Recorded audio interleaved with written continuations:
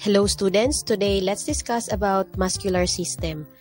When we say muscular system, it is a complex collection of tissues, each with a different purpose. Understanding the components of the muscular system, including the various types of connective tissues, is a good way to understand how bodies and physical movement work.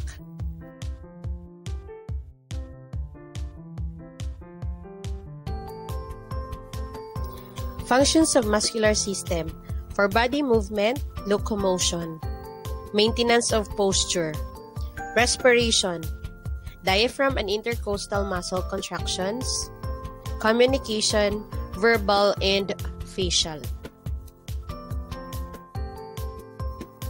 Additional functions of muscular system: we have constriction of organs and vessels, heartbeat, and production of body heat in the case of thermogenesis.